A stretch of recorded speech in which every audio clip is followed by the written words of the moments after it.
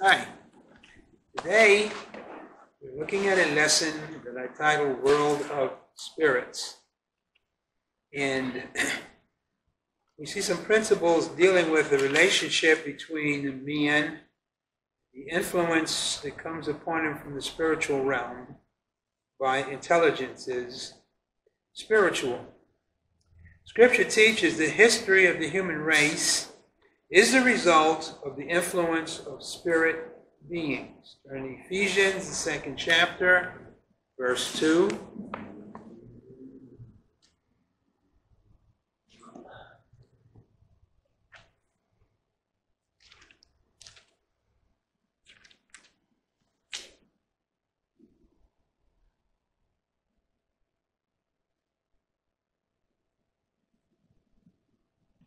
Wherein in time past he walked according to the course of this world, according to the prince of the power of the air, the spirit that now worketh in the children of disobedience.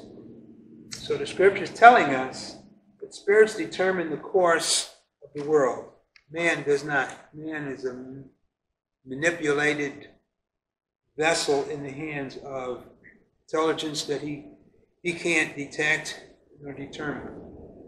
The mind of man has been so corrupted by spirits that God no longer bothers with it.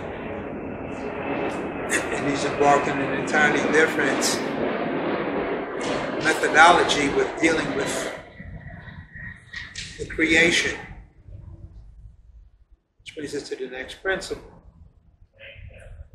Sure. Versus according to the course of this world, according to the prince of the power of the air, the spirit that now worketh in the children of disobedience, meaning that they're actually possessed, the spirit being in them, or just influencing them? Influence. Okay. There are degrees. Okay, so just making sure. And are they disobedient because of the influence, or are they desperate? They're disobedient because of the manipulation in the individual's personality. The man is programmed to reject God and the things of God, the Word of God, like we were talking about last night.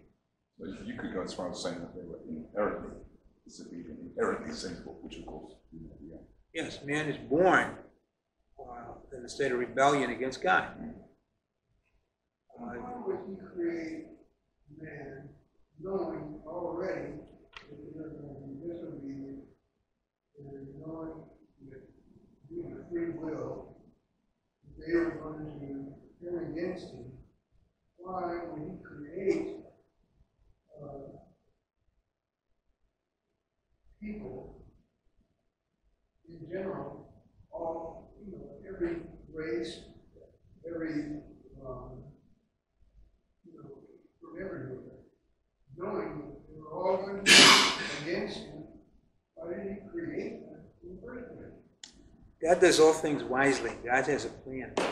Part of the plan is to create conditions in which man inherently would be in an adversarial position, because God knew in his wisdom that there would be some men that would lay down their lives for God because of their love for him. The conditions that he created were done so that those who would overcome the adversarial condition would have an opportunity to do so. Doesn't he know? Doesn't he know who's going to heaven and who's going to hell now? Sure, but the people don't. People have to be put in a situation where they make a choice. And you're going to have a righteous remnant that makes the right choice.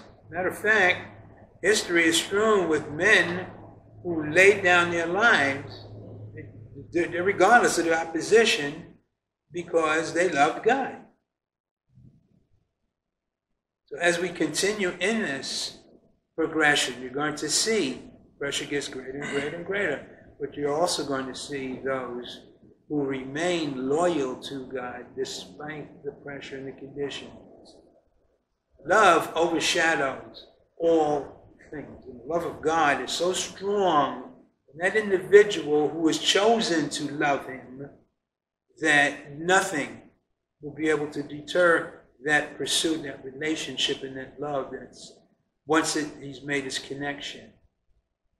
Yes. That highlights a point so that we can understand that God is focused purely on producing something to be said, and therefore those who overcome. But he's not focused on those who are not interested. Right. Although he's provided conditions for them to be interested if they so choose. Right. Of course they can change their mind. The choice that they make makes them basically expendable. So therefore there's no such thing as this world is fair or this world is not fair. Fair is actually not a word that actually makes any sense in those under those. Well, in the sense of those who have been put in a position in which they could alleviate the conditions. Right, but you're going to get people who say, since he's a loving God and a fair God, I can go, run around, not believe in him, not do anything, and nothing will happen to me. You've got that. Yeah, that's an essence of ignorance. That's something that the enemy would put within a man's mind. Intrinsically, the scripture tells us that we are to evaluate everything objectively. God gives us all things, but he also gives us the opportunity to pursue for ourselves. It's test all things. Prove me now. And he puts us in this arena with adversarial conditions. And that's all this place is. It's an arena in which those who choose God are going to be tested to see if they really, really love God and how far they'll go to put him first.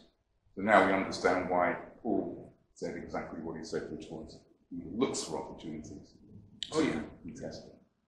That's fantastic. Awesome. I'm starting to get all this. Even though we are chosen, we ourselves, we have an unction. We fight the good fight of faith. Sure. And the more we fight, the more we comprehend, and the closer we get to God, not only in this life, but in life hereafter. The life that you're going to have hereafter is contingent upon your possession and relationship here and now.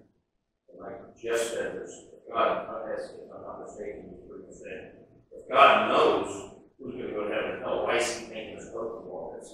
Because we have the free will to make that choice. Yeah, God knows, yes. We don't. We can be lazy, like you said the other day, because I did it the night before. There was a movie on my Bible next to me. And I'm thinking, okay, God, I want to get into your word, and the movie was so good. I think, well, you know what, Lord? All that time, that's just and then we had a Bible study, and you said exactly. You said, we need to make a choice. There's a movie on TV, right? And I go, Conviction. But doing that brings you closer to God. Because in that moment, if you just read for half an hour, 5 minutes, he can have a word for you. Definitely. Especially if you're getting all these influences from outside. Definitely. Let me read something to you on that line. Turn to 2 Timothy, 4th chapter. To me, this is what it's all about. 2 Timothy, the 4th chapter. We live in a world that's contrived to bring about conditions that will test to see just where, if we profess to be Christians, just where we are at. 2 Timothy, the 4th chapter. This is Paul's swan song. Verses 6 to 8. For I'm now ready to be offered. The time of my departure is at hand. Paul knew that he was going to his death. But we see the attitude, the mindset of Paul. Paul isn't crying out for deliverance, oh God, save me.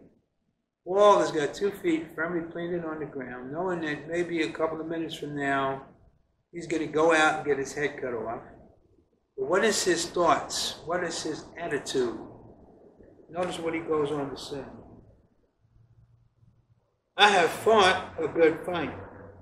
I have finished my course. I have kept the faith. Henceforth there is laid up for me a crown of righteousness, which the Lord, the righteous judge, shall give me at that day, and not to me only, but unto all them also that love his appearing. So he's appealing to others that have the same mindset. He says, you may wind up in the same situation I am. But if you hold fast, if you fight, then when you enter into the eternal state, you'll know, and even before that, you'll know it's been all worth it. Now drop down to verse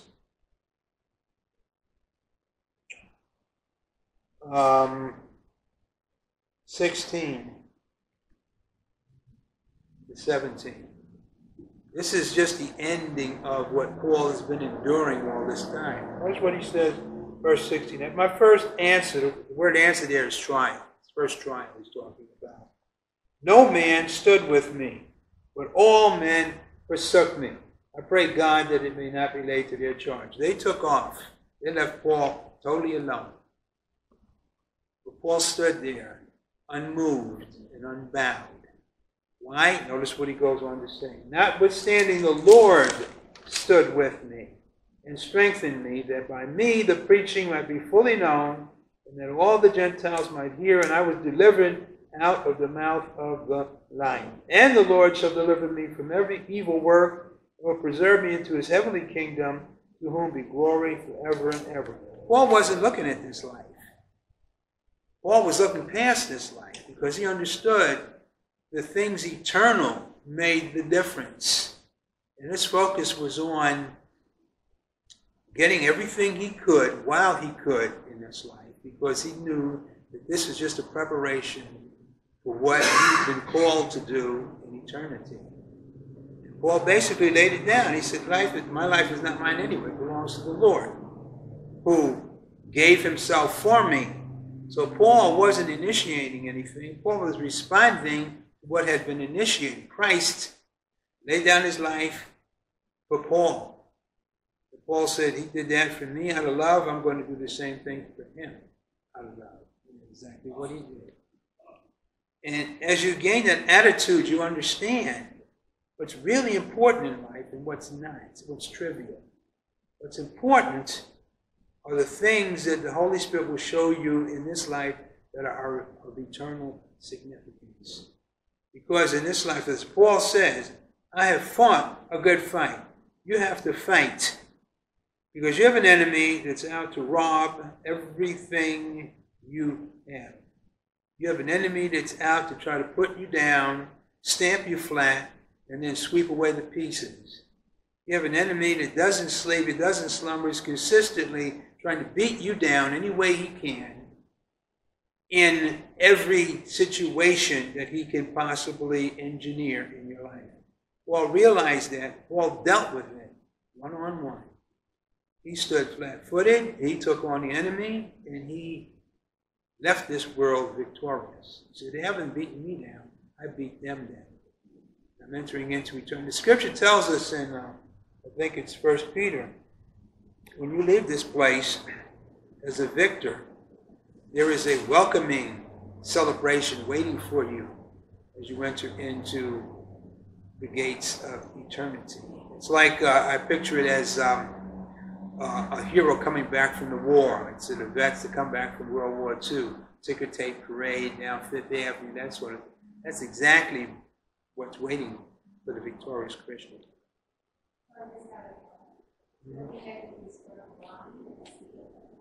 Mm-hmm. And I was thinking about sometimes when people are going through stuff, they are sometimes questioning God, or sometimes why me, instead of saying, bring it on, because God's going to get me through it, and he, like, this is unimportant. I have Jesus, I have the Holy Spirit, but he had to, when I think about that, it's like too much to take in almost. Like, Awesome. Why complain about anything? Because all of it God will use. That's right. And it's just, it seems so simple, but when you're in it, it doesn't. But when you really think about his life, it's like, what had to happen before that transition? Yes, exactly. And a lot of people, what had to happen before that transition? Yes, And exactly. how then he comes in, he loves that we have shortcomings. He loves that Definitely. we forget about the goodness of God. You know, God does say, test me, but he doesn't have anything else to prove. He sent his son. There is nothing, if he does nothing else, he has nothing else to prove. And he does so much for us. And I'm not saying I don't want everything he has for me, but when I really think about everything that he does, Amen. protection, help, Yes. salvation, Yes. it's like, it's too much. It's like I accept it, but it's too much. Yes. Awesome. Awesome. That's awesome. But you have to see it from God's perspective to reach that point. We see it from a human perspective, and we're going to do the same thing the Israelites did. Carp and gripe and complain, and look at it from a physical standpoint. The injustice of it all. It doesn't make any sense. People reach a stage where they get totally depressed and they want to, take themselves out. That's where the enemy tries to get the mind to focus. But when we bring God into the equation, he will lift us to a higher level and give us a perspective from his level. And we can see what's really important and what's trivial. And what's important is the eternal significance of how we deal with the things that the challenges that we're dealing with in life. How do we combat the opposition? Are we willing to fight? Or are we open to just cave because of the pressure?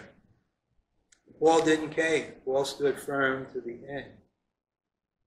And the same thing is true when we seek to see everything that we deal with in this life from God's perspective, then we're never going to cave. And the enemy loses every single. Well, let's go on.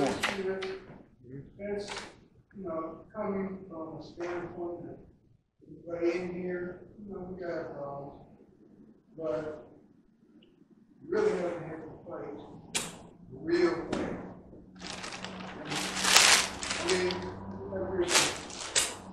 Now what if mom?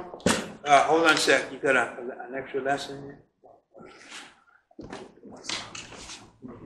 Yeah, okay.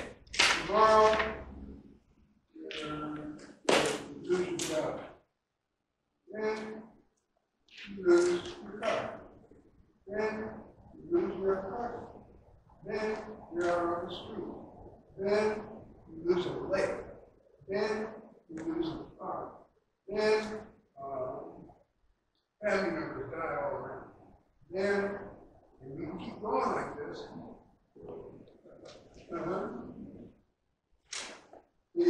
We can sit here and say, oh yeah, never give up,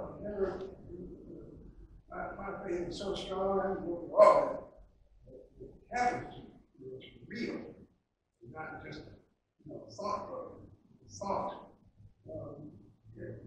That's a different story. Well, I've experienced all those things. Some of us have, Jeff. So I think everyone in here has gone through, and yet here we are. Yeah. Some of us have experienced that. But that's what I see out there. So many people, like when I was coming from the hospital, I'm looking at people laying on the sidewalk. They're giving up. They didn't have that kind of strength, even though I'm sure some of them were praying at one time or another, and still probably are. But there are circumstances and how they've been drained of hope, of love, of everything that they see here. And that's destroyed.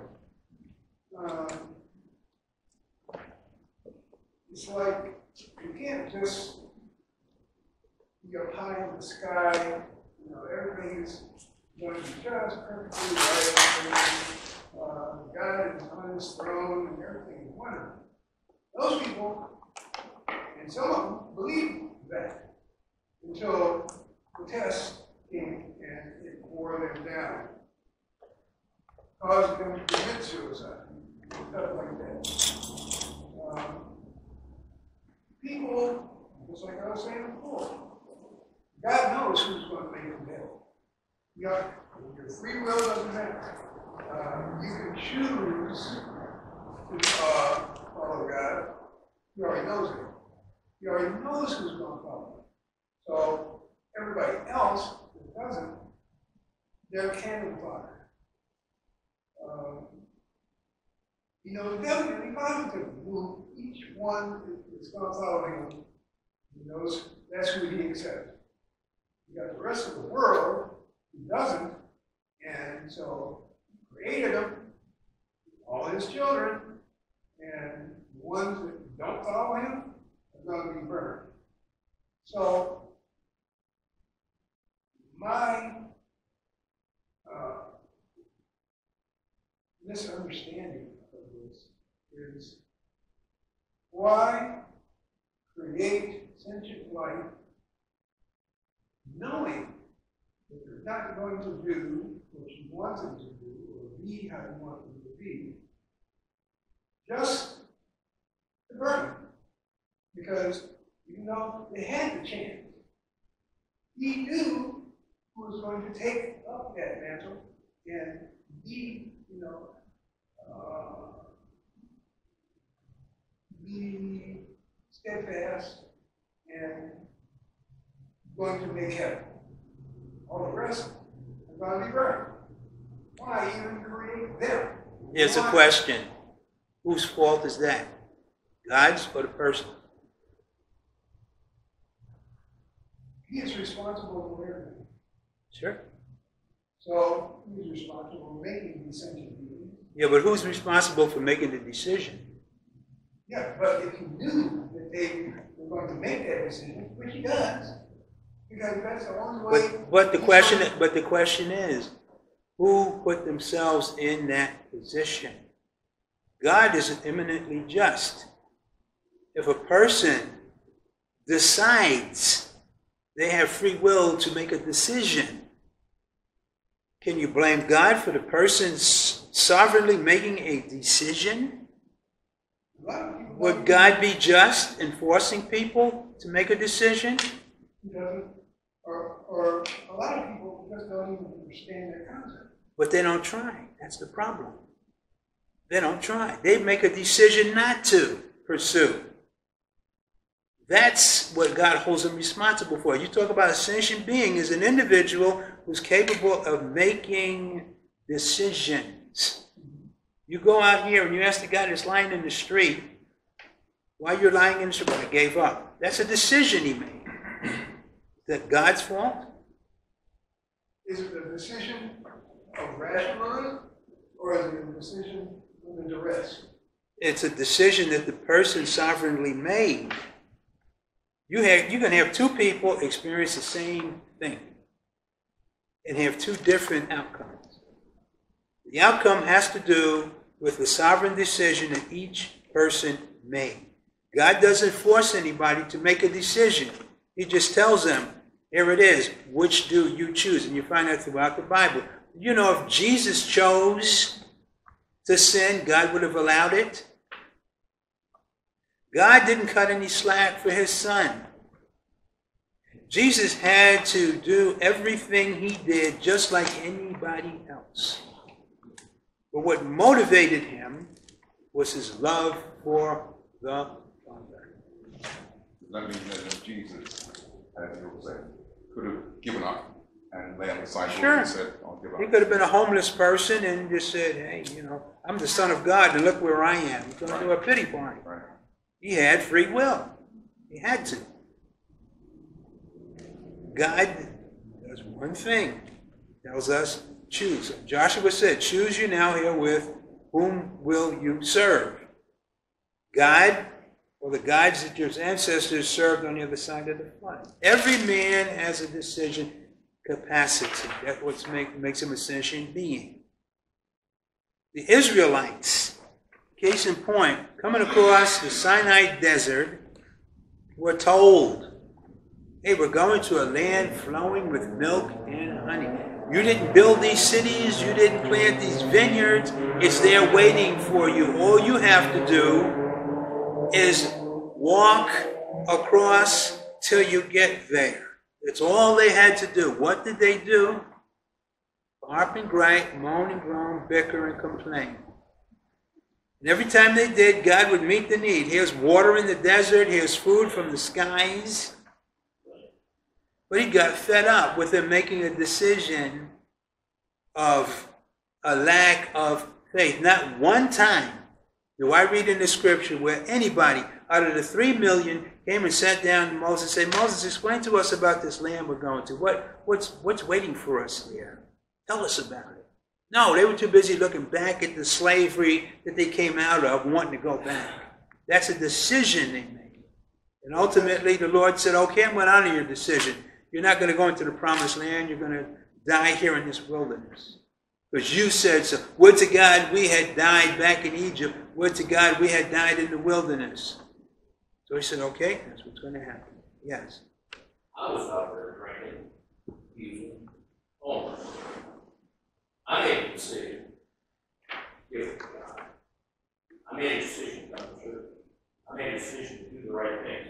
Now, I see all the time friends from the past out there. They hang out there by the laundromat. All over the place. They listen, drinking, using. I find them in church all the time. They're always fighting with their girlfriend. They're always complaining about not having any money, not having this, or filthy dirty. Wondering why their parents kicked them out of the house and they can't stay there. It's a decision that they made. And the decision that they run to smoke that pipe and drink instead of giving it up because they think God's boring and whatever their issue may be. But it's a decision that they make and they see me. Oh, you got a new car. Yeah, then how you doing? You guys need to always do something. What happened? Yeah. You know, and they see that got a new place too. Oh, wow, that's neat. It's because I made a decision. I could have made a decision to keep getting that bike, keep drinking. I'd be right where they are. Exactly. And so they're responsible. They're grown adults. They are responsible. They've been invited to church. They come here to food. But that's their decision. Exactly. God will abide by that decision. Yes. A lot of the homeless people don't really have the capacity to make a decision. They're not in the right mind. They don't even know their name. I'm not so sure that's true. Yes, a few of them, a handful of them, yes. There's some crazy people that are talking fire hydrants and stuff. But most of them, the reason they're not all there is because they're smoking dope. I'm sorry, that's just That's the truth. Yeah, sure. That's the truth. Head trauma. Sure. Sure. You got a lot of people out there because they want to be out there. We used to feed the homeless. We did it for years. And every week, I have a friend who would come out of his own pocket, $50 a week, making sandwiches right in the back there. And we go down to Foot Street, we go down to the library, we hand out these sandwiches, and we would always be a long line of people there to get it. And this situation never changed. The lifestyle. Week after week after week, they were there. And these people you could talk to, they were intelligent, they could hold you a good conversation, they knew what was happening in the world, but they wanted to be where they are. Because they didn't want responsibility of paying bills, they didn't want responsibility of holding down a job, but they wanted to receive. And that's basically the mindset of most of the homeless people. Yeah, they don't want to put through the effort to go back into society because they feel the pressures of society. And they feel, no, I don't want to deal with all that. I'd rather be out here on the streets. But one day, God's going to hold them responsible. We are put here in this life to be responsible, law-abiding citizen, to have a place of responsibility in society. And if we choose not to, we're going to have to pay a price for that one day. God abides whatever decision a person makes. There's an old saying that says that God never sends anybody to hell, they choose to go. God will abide by whatever decision you or I make in life. We have challenges. We have obstacles that come our way, but many times it's not pleasant. I know the feeling of being evicted from an apartment. I know the feeling of being flat on your back, having to have an operation that you can't afford to pay for. I know all of that. But I also know that God has promised to meet our needs. But we have a responsibility to fight, to continue. There's always an option somewhere there. God puts it there for us. And many times it's not easy to grab a hold to. But if we're willing, if we have that mindset to be aggressive, to pursue whatever it is we have to do, God will honor that. God will give us the strength to do it. And God will bring us through every single day. Have you ever been an alcoholic? No. Have you ever been a drug addict? No. Okay. No. Most of that's a choice, though, because I have friends who have. But that's not really real. Somebody, yeah, it's true. Somebody innocently starts smoking pot, progressive, or they start, drinking young with their father or buddies, and then progressively goes on. But that is not whether you want to believe it or not. It's something that you cannot control. And if you don't know anything about God, then that is a possession. And that is something that you cannot just get yourself out of. So Jeff. My mom died at age 38 of cirrhosis of the liver. I know what an alcoholic is. Okay. Well then, she had no control. Sure she did. Sure she did. Everybody makes a choice, Jeff.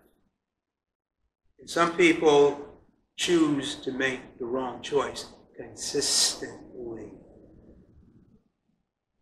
You've never heard, that's the one thing about people who never had to fight those challenges. Because, these people out here fighting those types of things, if they don't know God at all, then that's one reason why it persists, it stays. But even those that are praying and saying, please release me from this, because of the addiction being so strong and so long with them, that possession, that demon possession, that satanic influence, so deeply ingrained in them, even though they're praying, the power of, as we know, we alone cannot fight against the spiritual demons, and they win every time, unless you have God. Unless you have the power of God operating in your life. Right. The power of God operating in your life comes from commitment of your life to God. Praying is good. Praying is fine. But just sitting there praying and not having the power operate in your life because God is taking you somewhere, wanting you to do something, is another story. Yeah, and if that possession has been ingrained in them to where there were plenty of times I threw the pipe away. I'm not going to do this no more. I pray to God. See, I'm not going to do this anymore. But because it was so deep, and it was so long, eventually you come right back and do it again. And then you throw it away again. And then this just keeps going on. Everybody's life is doing some type of vice. They want to be released, they want to quit, but because of them being entrenched in this for so long, it's next to impossible. The only way they usually get out is to die, or those that come to God and try try and start living his way, they are released. Exactly. But Exactly. during that time, all the times that they said, I'm quitting, I don't want this no more, I want to stop, but it's always there. There has to be a power greater than what's enslaving them. Exactly. And the power is there if the person is willing to allow it to operate. It's not just a question of wanting to do it. It's a question of picking yourself up and allowing the power in you to do it and then walk off in the newness of life. Is that right, Donnie? Yeah. I'm 58 years old. I've battled drugs and alcohol all my life. I quit smoking, quit drinking, quit using. I had got it. Praise the Lord. I don't know. I was laughing off on you crying about taking other places.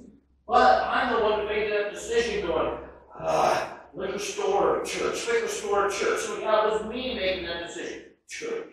Why would you make that decision? Because I have a free will to make that decision. No. Why would you have to battle with between Okay. Well, we can continue this after the lesson because there are people here that need to hear what we're. Yeah. Sorry about that, folks. It's a good conversation here. Okay. Thank you, Jesus. Praise the Lord. Scripture teaches whether individuals or whole nations, spirits influence men for good or bad. Turn to Numbers, the 14th chapter, verse 22 to 24.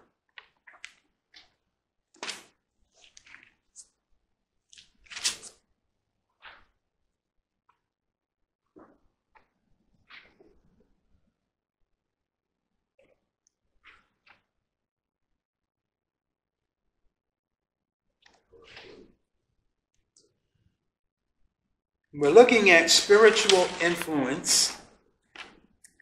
As the scripture reveals, it affects the lives of men. Numbers 14, 22 to 24. This is Israel at the border of Promised Land. And they've made a decision that they will not go into the Promised Land because they're afraid, scared of fear, that they're going to be run out by giants. So as a result of this, the Lord makes a decision. Verse 22, because all those men which have seen my glory and my miracles, which I did in Egypt and in the wilderness, and have tempted me now these 10 times, and have not hearkened to my voice, surely they shall not see the land which I swear unto their fathers, neither shall any of them that provoke me see it. But my servant Caleb, because he had another spirit with him, and hath followed me fully, him will I bring into the land whereunto he went, and his seed that influenced him in a positive way. Only Caleb and Joshua of that whole generation went into the Promised Land because they were under a spirit that enabled them to see things as they were. The rest of the nation were under a spirit of fear. Yes. The Holy Spirit. No. So man is only influenced by angels. There are positive spirits, there are negative spirits. Let's go on. Isaiah 19, verse 3.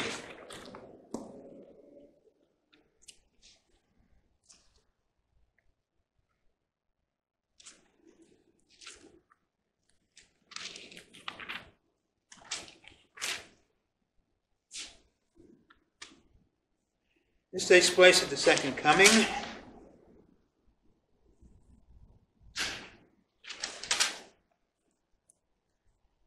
Isaiah 19. And when we get there, we want verse 3. And the spirit of Egypt shall fail in the midst thereof. And I will destroy the counsel thereof, and they shall seek to the idols and to the charmers, to them that have familiar spirits and to wizards.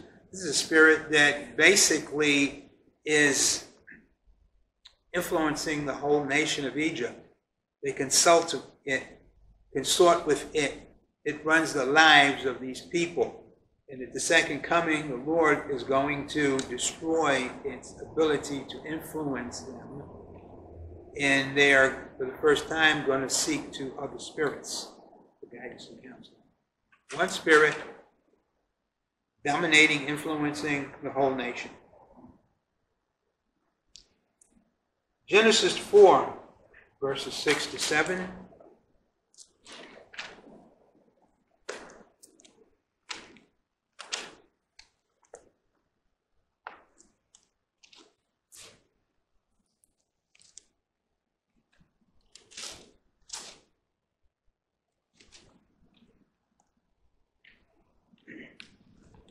Of course, we have the case of Cain.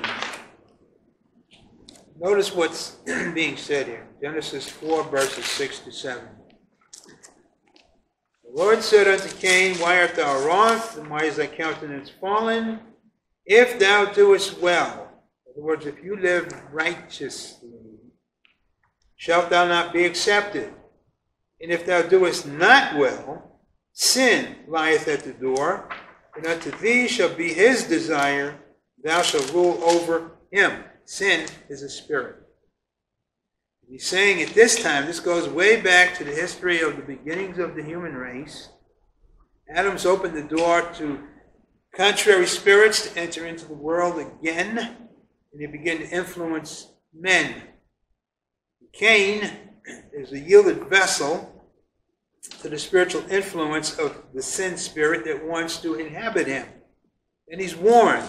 He says, if you continue to do the things you're doing and go the way you're going, the sin spirit is going to enter into you and become a permanent part of your life, and you'll spend your life trying to control its desires to incite your own emotions.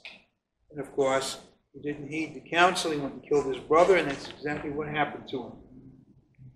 Turn to James, 4th chapter, verse 5. Not only did it happen to him, it happened to everybody that sinned. James, the 4th chapter, and to Hebrews, verse 5.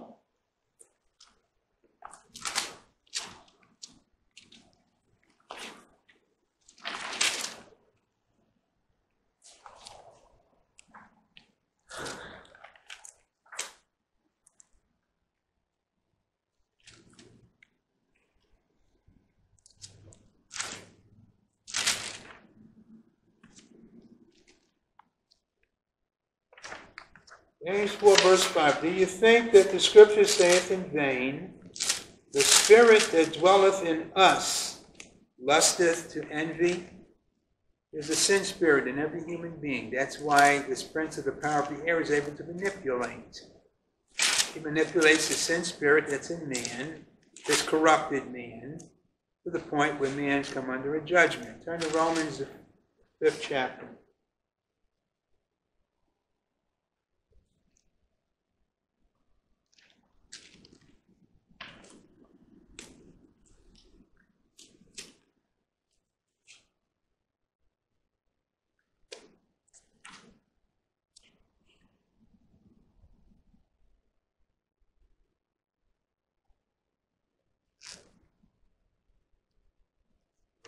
Romans, the 5th chapter.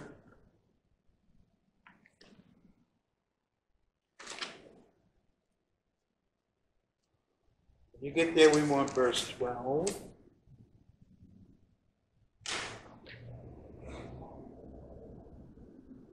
verse 14. Romans 5, verse 12 to 14. Wherefore, as by one man sin entered into the world. Adam opened the door to the sin spirit and the spirit of death entering into this pristine paradise. It's called earth. Once it entered, it came upon men. Wherefore, as by one man sin entered into the world, and death by sin, so death passed upon all men, for that all have sinned. Cain sinned. He killed his brother. The sin spirit began to indwell into him. It became a generation curse upon the generations of human beings. For until the law, sin was in the world, but sin is not imputed when there is no law. The law of sin and death is not triggered unless there's an act that breaks it. Break the law of sin, then there's a response. But the man is necessitated to make up for the transgression. Verse 14, nevertheless, death reigned from Adam to Moses, even over them that had not sinned, after the similitude of Adam's transgression, who was the figure of him who was to come. In other words, men didn't do what Adam did. Adam disobeyed the command to eat of the fruit. When he did that, he sinned. And when he sinned, he opened the door for sin and death and all the other contrary spirits to enter in again. When they did, they influenced all men to sin.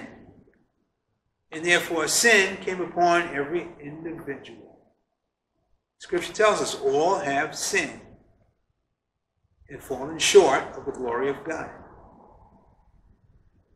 And so it became a generation curse on the human race. And as David said, in iniquity was I conceived.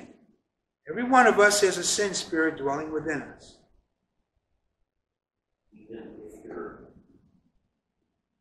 born again, you didn't believe in Christ. Sure. Sin spirit it's not imputed. There's no law. We don't live by the law. We live by it. You live by the new nature, but you have dual nature.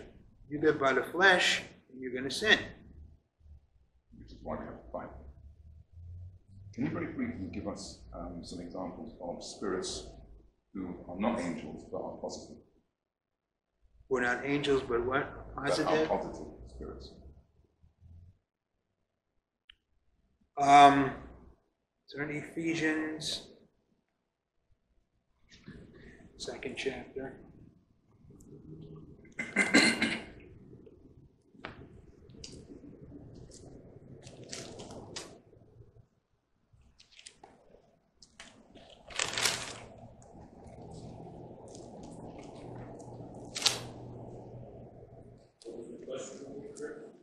If you could give us some examples of spirits who are not angels but are positive. Positive spirits who are not angels. Just so we can get an understanding. Ephesians, the 2nd chapter, verses 16 to 17.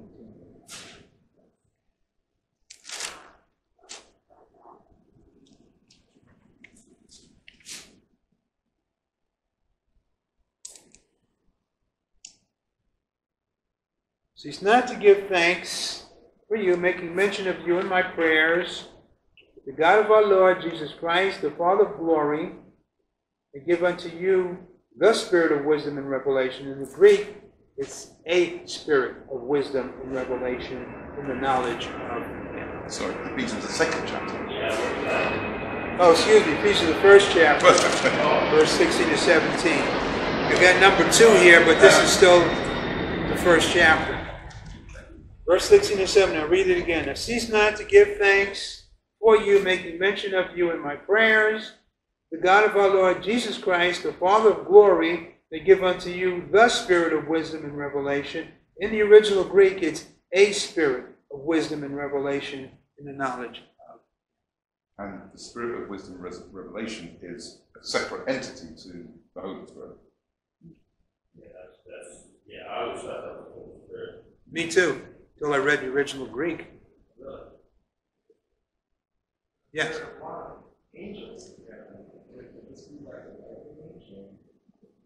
Well, there are differences between angels and spirits, although angels are called spirits. There's a difference.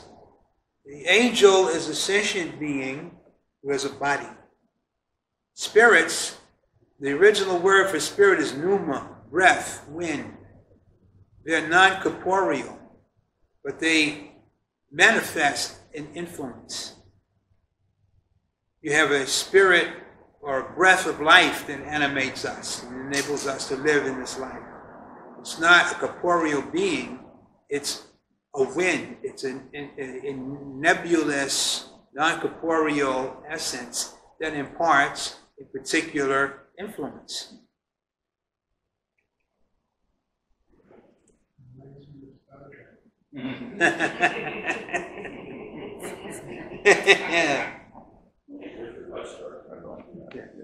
Almost as much as I like Star Wars. But let's go on. Scripture teaches in the future, spirits and spirit beings will dominate as never before. In other words, we're looking at a history of what the spirits have done in the human race. In the future, it will pale into insignificance what they will do. So we have, at this time, we have no idea what that's going to look like. Not in its fullness. We're going to take a look at some examples.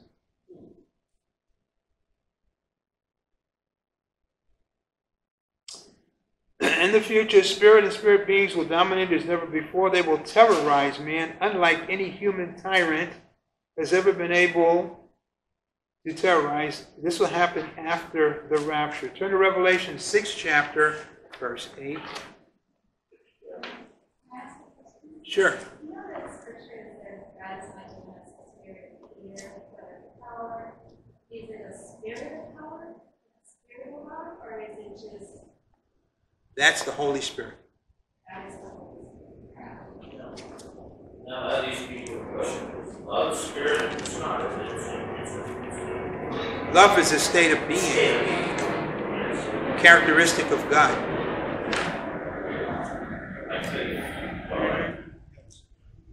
Revelation 6 chapter, verse 8.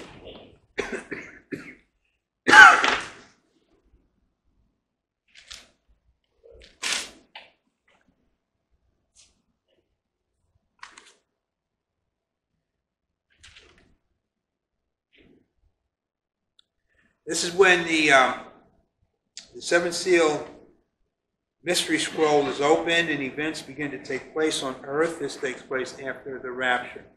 We see an example of this. Verse 8, and I looked and behold a pale horse, and his name that sat on him was Death, and hell followed with him.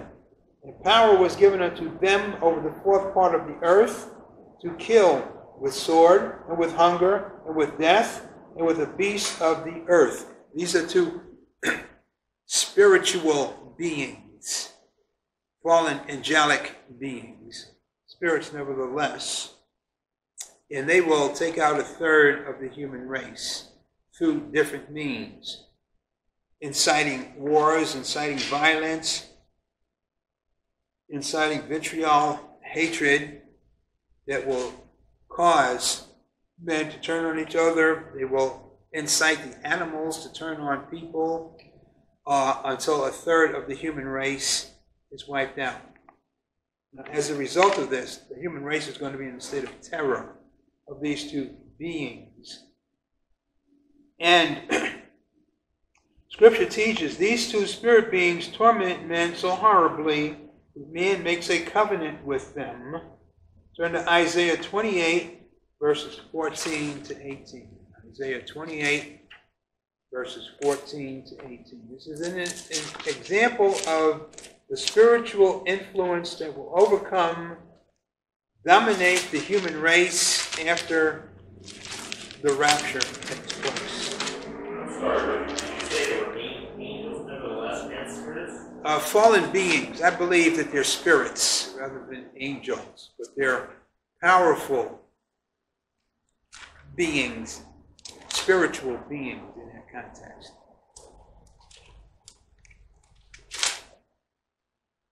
Okay, we're looking at Isaiah 28, verses 14 to 18.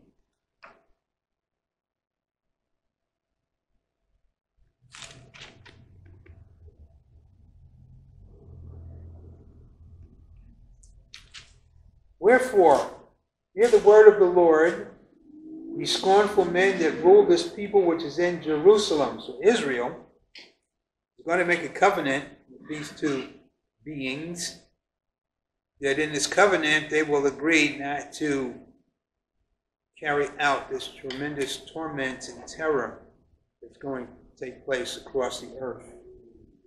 Because ye have said, we have made a covenant with death, and with hell are we at agreement. When the overflowing scourge shall pass through, it shall not come unto us. For we have made lies our refuge, and under falsehood have we hid ourselves. Therefore thus saith the Lord God, behold, I lay in Zion for a foundation, a stone, a tried stone, a precious cornerstone, a sure foundation. He that believeth shall not make haste. Of course, he's talking about the Lord Jesus. Judgment also will I lay to the line, and righteousness to the plummet. And the hail shall sweep away the refuge of lies, and the waters shall overflow the hiding place. And your covenant with death shall be annulled, and your agreement with hell shall not stand. When the overflowing scourge shall pass through, then you shall be trodden down by it.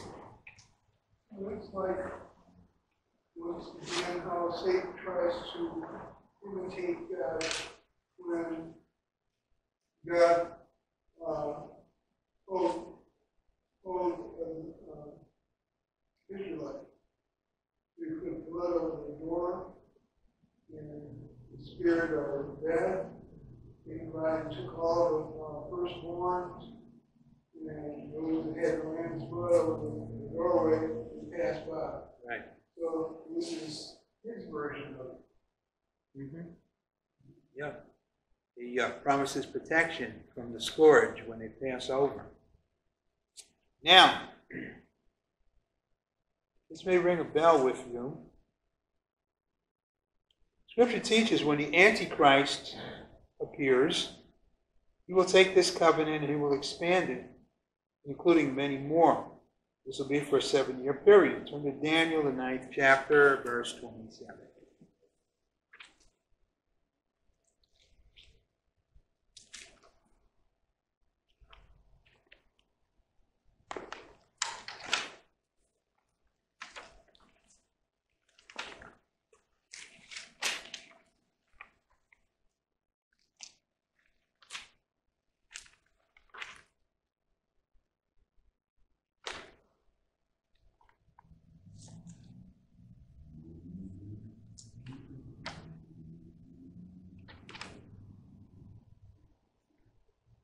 Daniel 9, verse 27. And he shall confirm the covenant with many. Now, people assume that the Antichrist makes a covenant with Israel. It's not what the Scripture says. It says he confirms the covenant.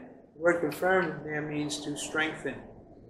He confirms the covenant with many for 1 week. Of course, it's not a week of days. It's a week of years, 7 years.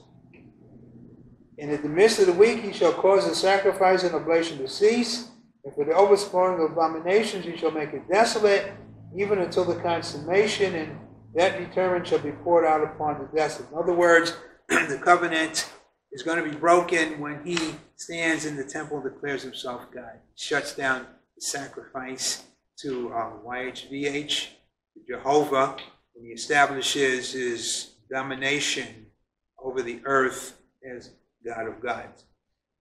And then we'll realize that it didn't pay to enter into an agreement with him because he will take over Israel. The Great Tribulation will then begin.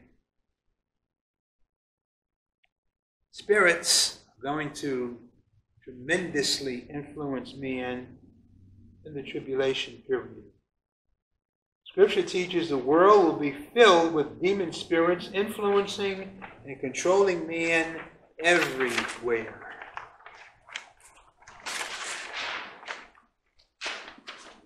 Go to Revelation 9, verse 20 to 21.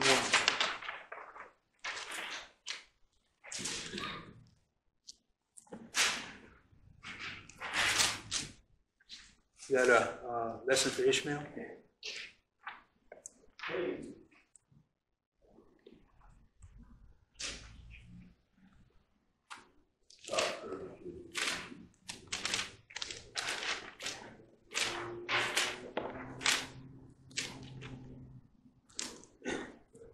Revelation 9, Verse 20 to 21. The human race is so caught up in worshiping, idolizing spirits. The Lord pours out a judgment on them that takes out another third of the human race. Pick it up after this judgment is passed. Verse 20. The rest of the men which were not killed by these plagues, yet repented not of the works of their hands, they should not worship devils, demons, and idols of gold and silver, and brass and stone, and of wood which neither can see, nor hear, nor walk.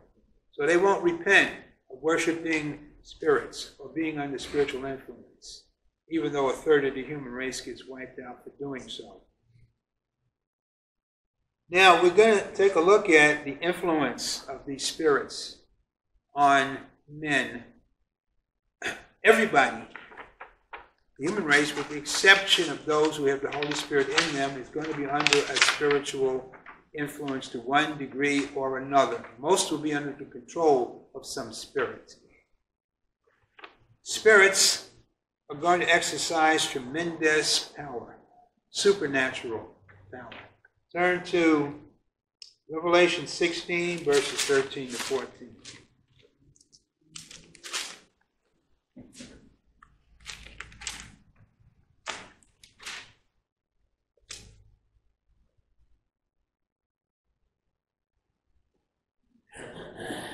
And I saw three unclean spirits, like frogs, come out of the mouth of the dragon, out of the mouth of the beast, and out of the mouth of the false prophet. For they are the spirits of devils working miracles. These are miracle-working demons, which go forth unto the kings of the earth and of the whole world, to gather them to the battle of that great day of God Almighty. So they gather all the kings, the rulers, and their armies to Armageddon through this deception of miracle-working deceit that comes from Satan, the false prophet, and the Antichrist, the beast.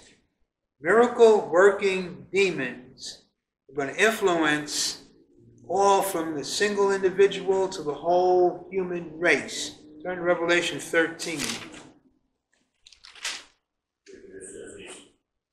Three unclean spirits are frogs come out of the mouth of the dragon. Well, that's fornication. I'm sure they have been busy Yes. all this time doing different things. Oh, yes. Definitely. Revelation 13, verses 11 to 15. Here we see the false prophet. I beheld another beast coming up out of the earth. He had two horns like a lamb, and he spake as a dragon. He exercised all the power of the first beast before him, causes the earth and them that dwell therein to worship the first beast, whose deadly wound was healed. He doeth great wonders, so that he maketh fire come down from heaven on the earth in the sight of men, and deceiveth them that dwell on the earth by the means of those miracles which he had power to do in the sight of the beast, saying to them that dwell on the earth that they should make an image to the beast which had a wound by a sword and did live. And he had power to give life unto the image of the beast. The word life there in the Greek is spirit. So he puts within this statue that the world has made in the image of the Antichrist a miracle-working demon that brings this thing to life. He had power to give life unto the image of the beast, that the image of the beast should both speak and cause that as many as would not worship the image of the beast should be killed.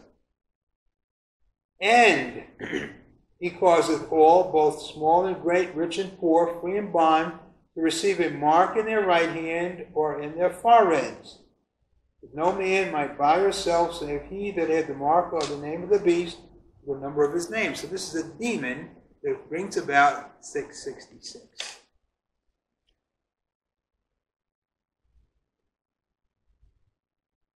And everything that goes along with it. Miracle-working demons are going to be in position in which they dominate the activities of events in the tribulation period. Turn to Zechariah 13th chapter, verses 1 to 5. Zechariah 13, verses 1 to 5.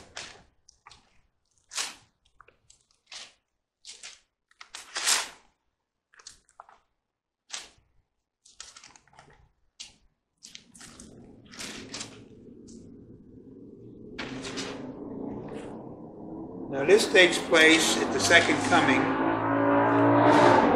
and it deals with the cleanup, the part of the sons of God, getting rid of all these spirits and their influence off the earth.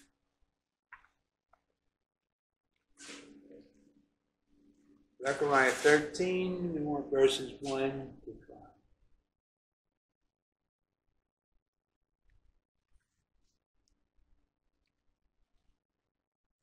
In that day, there shall be a fountain open to the house of David and to the inhabitants of Jerusalem for sin and for uncleanness.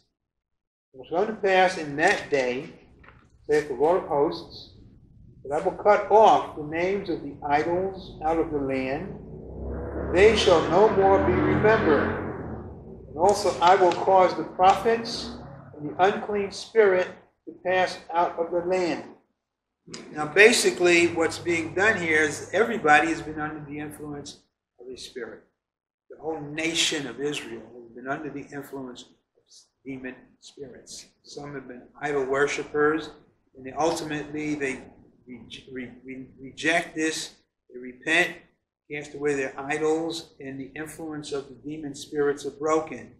But the spirits and the people that are in house are still there at the second coming. When the Lord comes back, they set up judgment.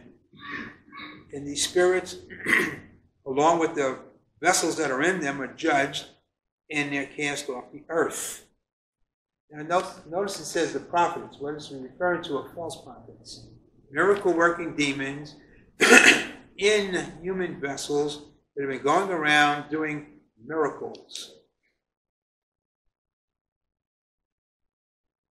Verse 3, and it shall come to pass that when any shall yet prophesy, and his father or his mother that begat him shall say unto him, Thou shalt not live, for thou speakest lies in the name of the Lord. And his father and his mother that begat him shall thrust him through when he prophesied. It shall come to pass in that day that the prophet shall be ashamed, every one of his vision, when he hath prophesied, neither shall they wear a rough garment to deceive. So this is referring to the false prophets that have repented and renounced that they will be incorporated into society, and just as the rest of the population will have been cleansed of the demonic influence, so will they. As a matter of fact, they will have a rough time for a while because of what they had done. It shall come to pass in that day that the prophet shall be ashamed every one of his vision when he hath prophesied, neither shall they wear a rough garment to deceive. But he shall say, I am no prophet, I am an husbandman. A man taught me to keep cattle from my youth. So basically, what's being said is anybody that has a demon spirit in him that prophesies will be killed. And everyone to whom the demon has been cast out will renounce what he was and declare the name of the Lord and repent, and he'll be forgiven. Now, turn to Matthew 24. And you see how influential they have been during the tribulation period.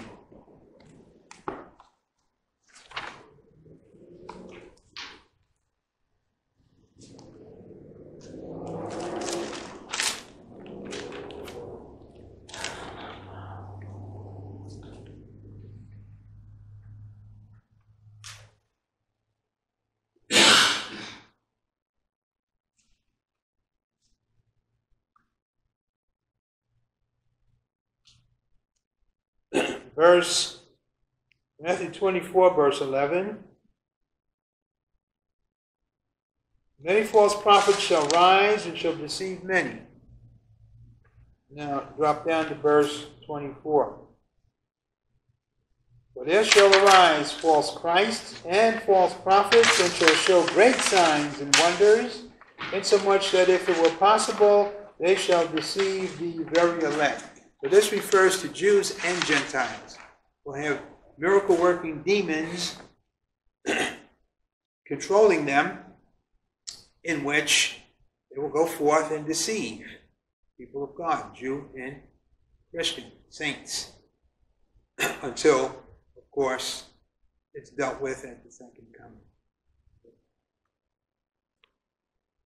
So there you see just a vignette of the influence of spirits once they're allowed to have their full reign in the earth. The human race won't stand a chance.